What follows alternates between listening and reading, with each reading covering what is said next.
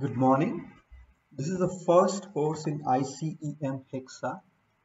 ICEM is a pre-processing software for CFD analysis from ANSYS. It's one of the most powerful pre-processing softwares out there in the market today. Being powerful, it's also very difficult to learn on your own. Its difficulty stems from the fact that it takes a different approach to meshing. And the motive of this course is to train the student and the new user in a much more efficient way of tackling complex geometries using ICEM Hexa. Please note that the course concerns only with the hexahedral aspect of meshing using ICM. The tetrahedral mesh, which is much more easier to learn, won't be covered in this course. My name is Vishal Anand, and at the time of making of this video, I am a PhD student at Purdue University in the US. My expectations from the student is that they should learn the modules sequentially. They should not skip the modules, as in you should first start with the first module, module 1, and then go on to module 2, module 3, and so on. Please do not skip the modules. And also there has been a presentation uploaded in the description part of this video. The presentation explains in detail the various options available in the ICM CFD GUI. So you should read the presentation in tandem with the video lecture. We are in module 2, which concerns with intermediate geometries. The geometries considered in module 2 are more complex versions of the basic geometries of module 1. For this particular lecture, the geometry considered consists of two cylinders and a truncated cone. This geometry is a more complicated form of the geometry discussed in module 1, which consisted of two cylinders only. So before we go on to this lesson, it's strongly advised to revise the module 1 video lecture on two cylinders. So this is what the geometry looks like. You see here, this is the main cylinder, and this is another smaller cylinder, and this is a truncated cone. So it's like a hooper. This can also be called as a taper or a truncated cone. So this is what the geometry looks like. For blocking purpose, it's easy to visualize this truncated cone as nothing but a cylinder itself with two bases of unequal radii. The base, this base of the cylinder and this base of the cylinder have unequal radii. So it's almost as good as two bases of unequal radii, this truncated cone. So that's how we will visualize the blocking. This is the initial block, and we will split at wherever the topology changes. The topology changes here from this cylinder to this, and here, and this cylinder to this. So there are two splits in the original block, and then we will proceed with the O-grid formation to capture this cylinder. We'll make an O-grid and attach it here to capture this cylinder. For this cylinder, since this edge is not straight, it's not a parallel to any of the axes. It's tilted. So we don't need an O-grid to capture the curved surface here. We will associate the original block itself to the curves here. So this cylinder will be captured by the original block, while this cylinder will be captured by the O-grid. And then we can improve the cylinder. Mesh quality can be improved by making another O-grid throughout the block. So to reiterate, we will initialize the block and split at the points where the topology changes. These two cylinders, the topology will be captured by the original block itself. We will associate the edges to the curves.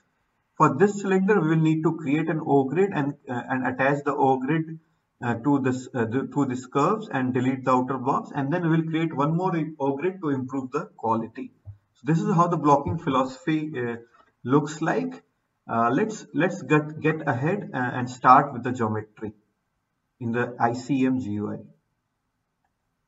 For your convenience and for a speedy tutorial, I have already created the parts. This is the shell, the hooper, the end of the truncated cone is the hopper, I'm sorry. The outlet is here, and the outlet pipe, and of course the walls. As is the norm, as has been the norm in this course, I have clubbed together all the curves in a single path and also the points in a single path. So without much ado, let's initialize the block. We will create a new part name called fluid. No entity selected because the block will enclose the whole geometry. So this is the block here, and now we proceed to split the block at the places where the topology changes. So the topology changes at two places here. This is one of those where the truncated cone gives way to a larger cylinder, and secondly here where the larger cylinder gives way to a smaller cylinder. Let's split the block.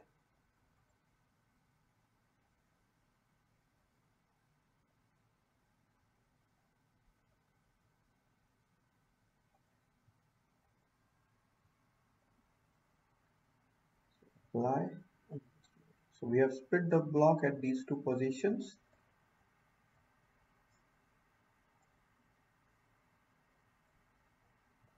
Now, as I said initially, this truncated cone topologically it can be viewed as nothing but a cylinder with two unequal bases.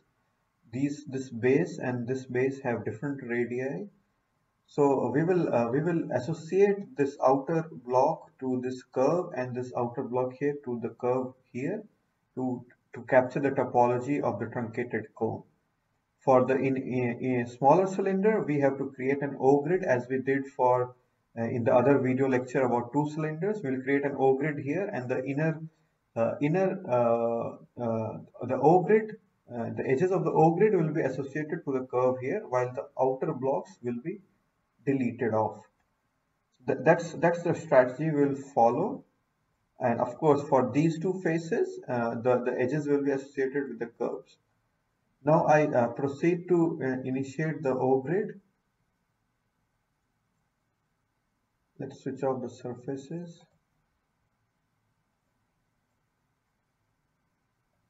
And middle click, then select faces.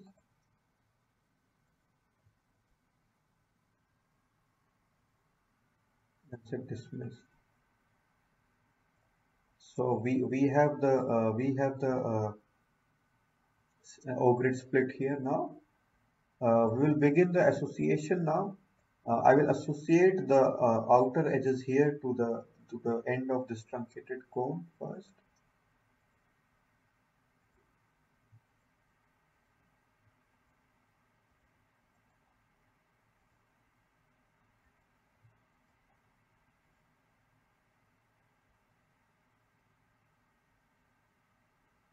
Similarly, the other face of the truncated cone, the outer edges are associated to the bigger circle.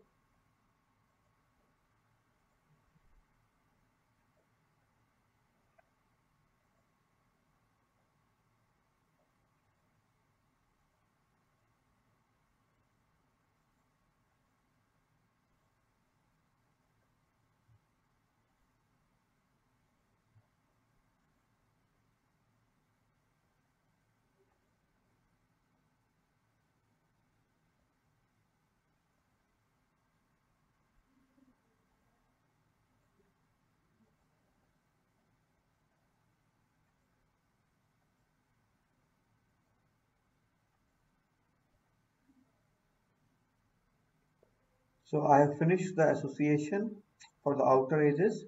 Uh, Just so that the curve looks better, I will associate the O grid on these two faces as well. We see the O grid edges here. I will associate this to this circle here, and I will associate this O grid edge to this circle.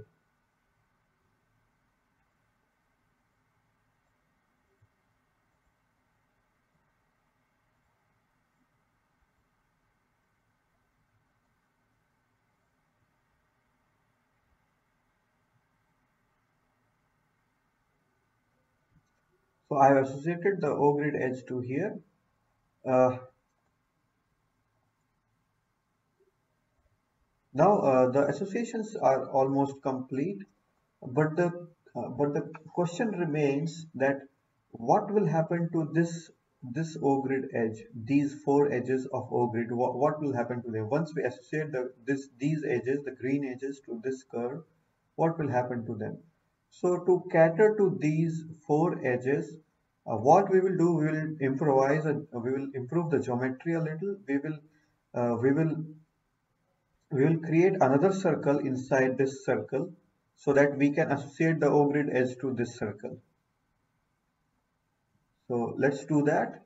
I will go to Geometry tab and then Transform Geometry, I'm sorry, and then Scale Geometry, and then I will click on Copy because we want the geometry to remain, and then this circle is in XZ plane. This is in XZ plane. This is in XZ plane, as you can see. This is in XZ plane. So we will give the factor of 0.8 and 0.8 on X and Z factors, but Y factor will remain as it is, that is 1. So no scaling in Y direction, but X and Z are 0.8 for this circle because it's in XZ plane. And then I will select this circle. I'll click on this and select here, select the curve here, and then middle click. And center point about which the transformation will happen will be the centroid of this curve, which is nothing but the center itself, geometric center itself. So we have to select the centroid option here, and then I will say apply. So I have created another circle which is concentric with the same circle, but it's 0.8 times the radius of the original circle by using this option. So this gives us a way to associate the remaining this O grid edge here, and we'll associate it with this curve, and that's it. So before I project the vertices, let me have a look on the edge association. Show association. So we see that these edges are associated with the bigger curve, while the smaller edges are associated with the smaller circle here. Similarly, the the O grid edges are associated with the smaller cylinder here as well as here, while the larger blocks are associated with the larger cylinder here. So it looks okay, and so I do project vertices. I switch on the vertices here, and then I do project vertices. Switch on the association, and then say all visible, apply. So and then the vertices are shown here.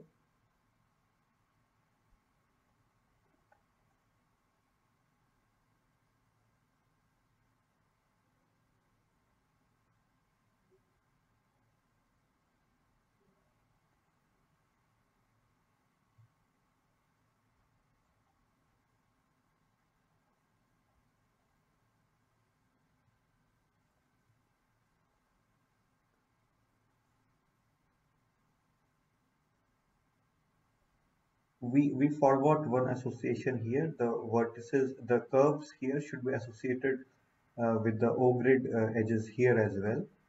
That will make the block smoother. Right now you see there is a tilt here in the edge here. It's not, this edge is not collinear with this edge. So I will make, I will do the association here, and this will make the edge.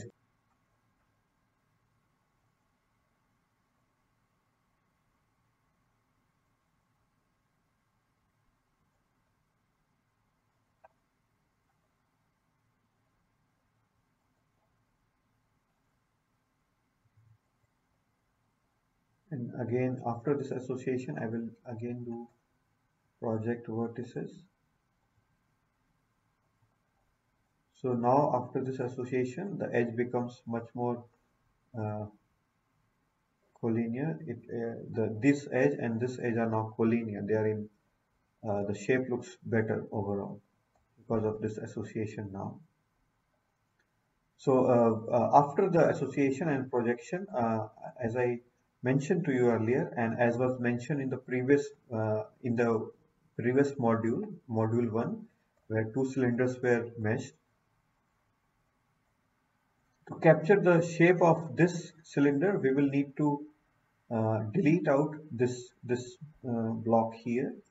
Four blocks here around the inner O grid will be deleted. So let's start. So this is the no.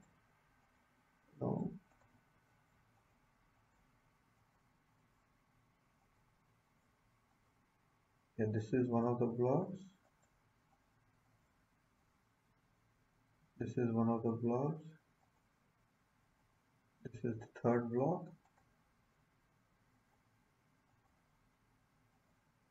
And this is the fourth block.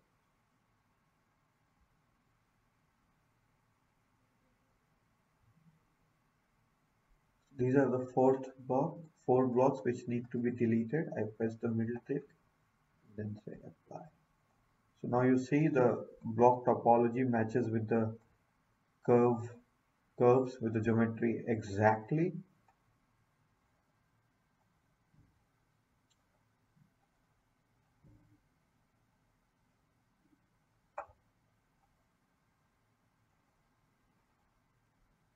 I'll proceed with giving edge dimensions, and this is like 6.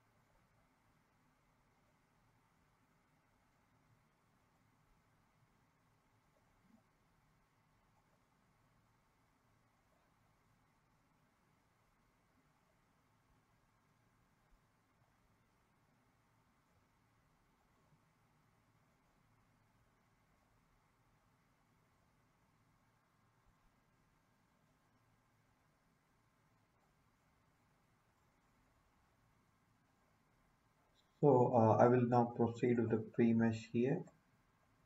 Let's have a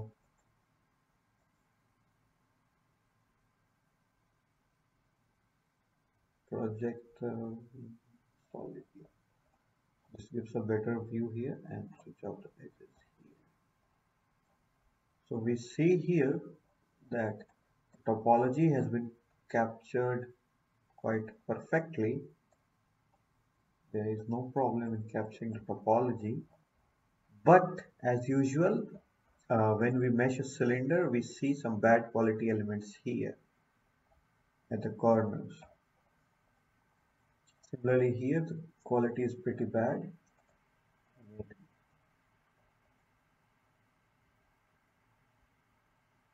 I will, I will make the mesh a little finer.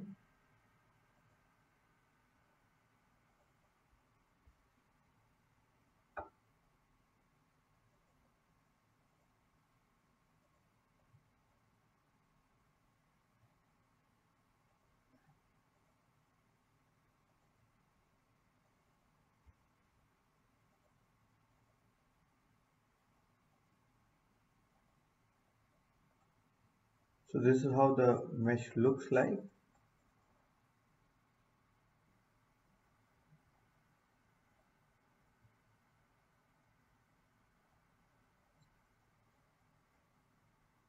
Let's do a quality histogram, the pre-mesh quality and angle, and say apply. So we see some low angle elements here. Let me switch back to wireframe, and then if I click here, we see the low quality angle is nothing but at the corner of the cylinder, the inner cylinder here, and similarly the at the corner here we have some other low quality angles. So we know, we are well trained to understand how to get rid of the low quality angles. We'll do an O grid.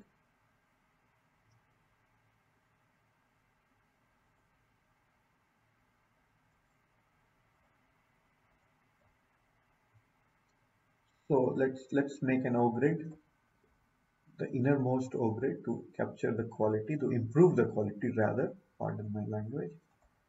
So I will select only the inner blocks, the innermost blocks in each cylinder, make the O grid pass through that.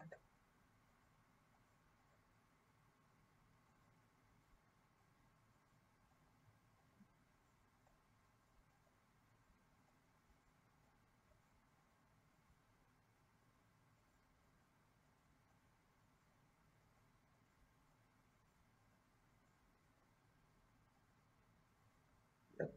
So these are three blocks which are the innermost blocks in each of the cylinder, and I have selected them to create an O grid, these three blocks. Then I move on to select the faces. So this is the end face here, and this is the end face here, and press right click and apply. So the function of this O grid is to improve the quality. I will do edge, specify the edge here, say 4 here. So we go for a pre-mesh once more. You see there are no elements with bad angles here or here. We can confirm with a pre-mesh quality histogram.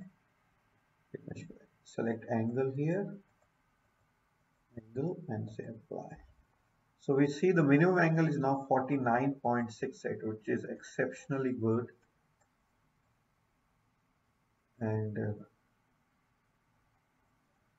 that's how we captured this geometry. We created a block, we split at where the topology changed, and then we created an O grid to capture the curvature here, but we captured the curvature through the main block itself here. And then we created another circle here and associated the O grid to that circle.